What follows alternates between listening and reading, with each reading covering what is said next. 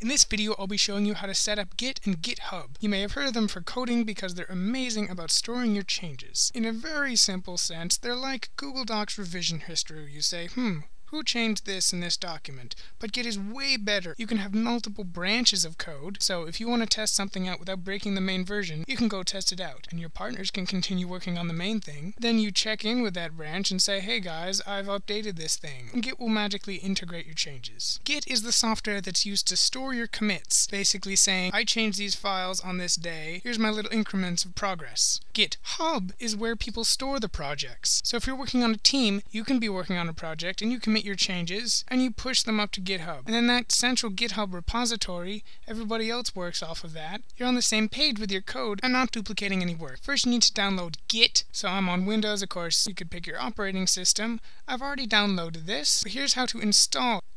Say yes to the Windows prompt. I'll be fast forwarding through a few parts of this installation. Of course you need to say next and then pick a directory. Program files is fine. I leave all these things the way they are. Definitely recommend having the Windows Explorer integration checked. Next, and then a start menu folder. And then the default is this one. This will be fine for most things, but you won't be able to use Unix commands. If you know what that means, basically, there are certain commands that Windows uses, like dir, to list the contents of a directory. But Unix uses ls to do the same exact thing. If you choose this, it won't affect the Windows command prompt. Git will still be accessible through the command line, but I prefer to use this one, which allows you access to some of those Unix commands. And it does say there's a warning, but I haven't had problems, so I would recommend the third option. And next, this is complicated to explain, but basically different operating systems use different ways to end files. Pick the first one. If you're on Windows, either of these is fine. I just prefer the first one. Leave these two things checked. Now that the installation is complete, you don't need to check either of these things and just say finish. To check, I'm just going to open command prompt and then type in git -- version.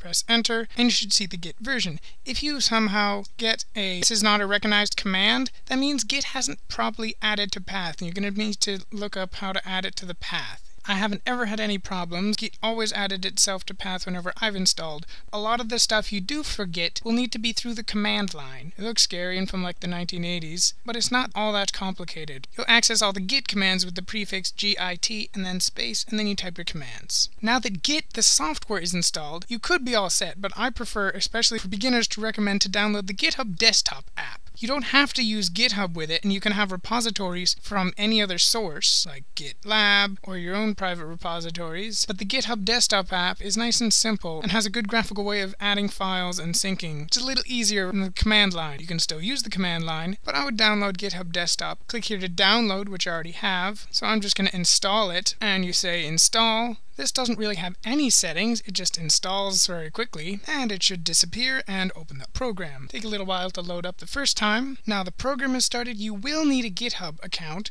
so if you don't already have one, just go to github.com and sign up. So you can put in your username and your password, say login. Now we need to configure Git so that any commits you make on this computer will be associated with the correct person, the correct account, when you sync up to GitHub. Technically, it doesn't need to match the same name and email you provide with your GitHub account, but it's helpful if it does. You might find instructions about doing this through the command line through something called git config or editing a global text file, but GitHub Desktop is taking care of that right here. So you say continue, and then I'm going to skip the repositories. It comes with the tutorial one, but we're going to go github.com, go to your profile, and then click on the repositories tab. Easiest way I've found is you can create a directly on GitHub and clone it. So you create something up here, say new, and you name it. This has to be unique for your user. You can't have two repositories named the same thing. I'm just going to call it demo. You could add a description and keep it public. Most of the time you have to pay for private repositories, and I'm going to leave it empty with no readme and no git ignore. Create repository, and you should be prompted with this screen. I'll be showing you how to copy it both ways. Easiest one would probably be set up in desktop, and it'll say, hey, launch the application. Now it pops up browse for folder. Where do you want to store this repository? And it's made you one right in documents and GitHub. That's perfectly fine. Say OK. Now you say it's cloning demo. This plus sign to add repository. Add means local path, something that's on your computer and you just want to say, hey, let's use it in the GitHub Desktop app. This is create something from scratch on your computer. Clone is go up to your repositories and clone one down. Now what has that done? A whole lot of nothing on the surface, because you can right click on that and say open in Explorer. Now it shows you a folder in GitHub called demo, and then all there is this .git folder. This Git folder is a hidden folder, and you might not be able to see it unless you do view and then say hidden items. This is what tells Git this is a repository. Don't touch it, just leave it alone, let Git update it. But right now there's nothing in our repository. I'm just going to paste in some files, and then if you go in back to the desktop, you say, whoa, here's a bunch of new things. This little thing here says added, and you can click here to see what's the contents of the file. See 1.txt. If we go over here, 1.txt, that lines up with this contents right here. And if I wanted to add more stuff, I'd add a new line and click Control S to save it, and you see it updated over there. I won't be talking about branching or much more advanced stuff in Git, but it's really easy in the desktop app. You just click the checkboxes next to the files you want to include, and then you say summary. Just say added files, and now you see commit to master. That's now added. You can't do a commit without any message. This describes what you changed. You could go super in depth with the description, but I just usually prefer to just have a short and explanatory header. And then you say commit to master. What has that done? Well, that has staged all your files in Git so that when you double click this again, here's a new line. Save this, and then hey, what if I wanted to rename this file to 23? Now if I go back to Git, go back into the changes tab and see what has happened. 1.txt. This little red means we've deleted this line and replaced it with this stuff. And 2 no longer exists. This the minus, it's deleted, and it's been renamed to this. Add a little message to this commit and commit to the master. If this still seems a bit weird, just wait a second. Now we do publish. Now it's going to sync up to your GitHub repository. Now if you go over back to here, refresh, instead of this blank, you say, whoa, here's all my exact same files. You can click it, and you can actually preview. But the real power is in the commits part. Right now, I'm on the master branch. Go into the commits, you can say here, this is the first thing. What did I do? Well, added all these files with the green, and you can see browse files. And if you click on this copy of 1.txt, it's like this. But if I open demo in a new tab and go back to the commits, now if I click on renamed stuff, this is the second commit. Instead of showing you all your files and thinking, what the heck did I change in this? It shows you only the stuff that has been changed. And if you click on this browse files, you can get an exact copy of what is 1.txt at this point in time. Compare that to this, the earlier version. Hey, this has the extra new line. And that's really where Git shines. It shows you exactly what you have done to your code in the past.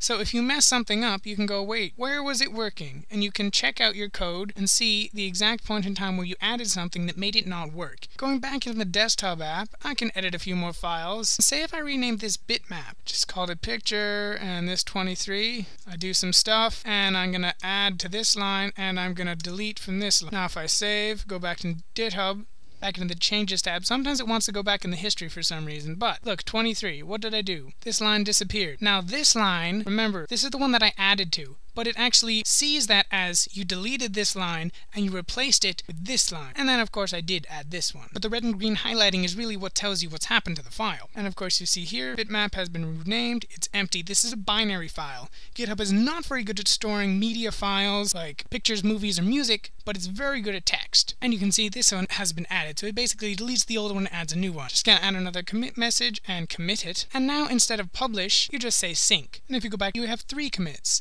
And the third renamed pick, there we have the changes listed. And over here is browse repository. Each time you change a file, it actually takes like a snapshot. So you can go back in any point in time and see, as we did in the beginning, this is what the files looked like at the very beginning. Whereas compared to now, we have the renamed one and we have the changed file. It is amazing about looking for files and compressing the changes so it doesn't have to store duplicate versions to infinity. That's what's great about Git. This is public, so anybody can see your code, but only the people you invite can actually collaborate. So you just type here and add a username if you wanted somebody else to work on the group project. For that, I'd recommend using branching and more advanced stuff. But I really think the GitHub Desktop app is great because you can click and add stuff with simple checkboxes instead of the command line, which I'll get to in a second, and you don't have to enter your password every time. GitHub Desktop uses the SSH key automatically. You might get an email saying, hey, a new SSH key has been added to your account. That's the whole point, and as long as you recognize the computer, that should be fine. One thing you might encounter is, say you accidentally renamed the containing folder. You just called it dem instead of demo. Now when you go into Git and say, ooh, we can't find the repository. Now you need to go locate it. And of course we know exactly where it is. It's in GitHub. and then it's in dem instead of demo. You click OK, and it finds everything. Basically, it's looking for that .git folder. So you just need to make sure that if you rename it, it might disappear, but as long as you know where you put it, it's fine. And you can right-click and remove it, but that just removes it from the GitHub Desktop app. It still keeps all the files on your computer. Now for the command line, you can right-click and say Open in Git Shell. That opens this weird PowerShell thing. I'm going to run git status to see what's up. Basically, this tells you, hey, you're on the master branch, your branch is up to date, there's nothing to commit, there's no files changed. As soon as I change this to 2 again, and I do up arrow to do git status, you say, hey, this file has been deleted and this has been renamed. This is one way to use git from the command line. And you right click on the folder tree over here, you can say open git bash here. It's a similar command line tool. You can also run git status to see what's changed. But both of these have Unix commands. For instance, ls and dir both show you the contents of the directory. And the third and final way to operate the command line is through the actual Windows command line. You do shift and then you right click and then you say open command window here. That just gets rid of the pain of navigating through a bunch of changed directory. You run git status here and you see the same kind of thing. Most of the time I prefer the ease of the Windows command line. dir works to show you the contents, but also ls. Since we chose that third option when installing Git, it installed the Unix commands. But imagine you're doing this for the first time and you don't have the desktop app. I'm going to go open the GitHub folder, just create a new folder, go into that folder. Now shift, open a new command window here. Now the other way to clone it is to say clone and download, and then you copy this right here. This is the HTTP path, and you do a git clone. This means make a copy on my computer. Paste that in and press enter.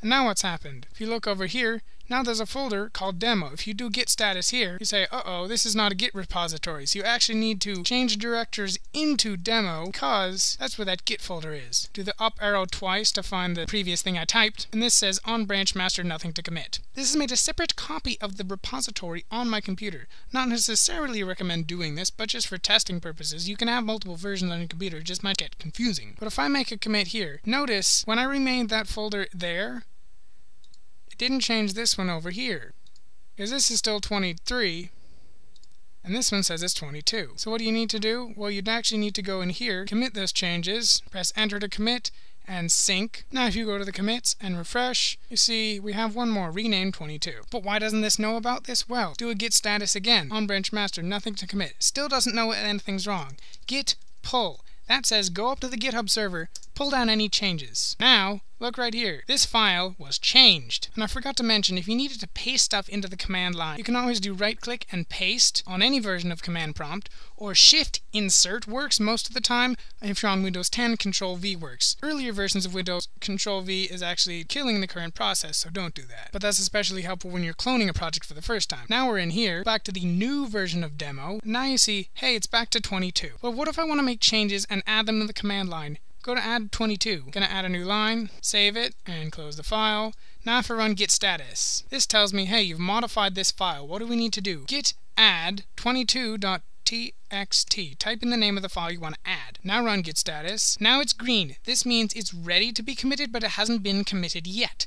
Now you need to do a git commit. If you type this window pops up, and it's not exactly helpful. I renamed something. 22. Again, how do you get out of this? Well, escape Q or WQ. Now press enter. See down here this has happened? That's for quit, and of course it didn't work. So you might need to do escape WQ. And there we go. Run git status. Your branch is ahead. You need to actually use git push. Now it'll prompt you for your username and password. Usually that happens on the command line, but Windows popped up with another security message. And if you go and refresh over here, rename 22 again. I'm just going to copy this file, and I'm going to copy this file. Now if you run git status, as you may notice, is getting used a lot. It tells you, hey, these are red, these haven't been added. Basically the workflow from git command line is you do a git status to find out what you did. Git add adds the files. Git commit commits them, and git push pushes them up to GitHub. Now you don't want to add these one at a time, just do git add -a for all. Git status, either both added, git commit. Now a shortcut instead of that big verbose commit message is -m after commit, then do a space. Now, in quotes, put your message. And I'm just being lazy here. Don't be this lazy when you're writing your commit messages. 2 files were added, now do a git push. And you might need to add your password again, but since I just did so, you don't need to.